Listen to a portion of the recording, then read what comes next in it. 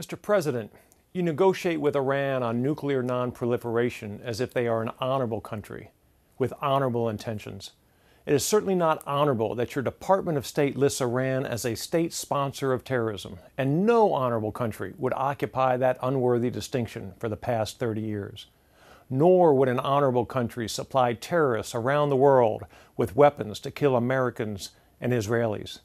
In fact, your trusted partner, Iran, supplied IEDs that killed and maimed American soldiers and Marines in the Iraq War. Iran's rhetoric is as dishonorable as their actions. Their leaders have promised to wipe Israel off the map. They deny the Holocaust and refer to our country as the Great Satan. And yet you negotiate with this band of villains. You believe they will change their ways because of your kind and forgiving nature. It is time to face reality and prevent Iran from acquiring nuclear capability at all costs.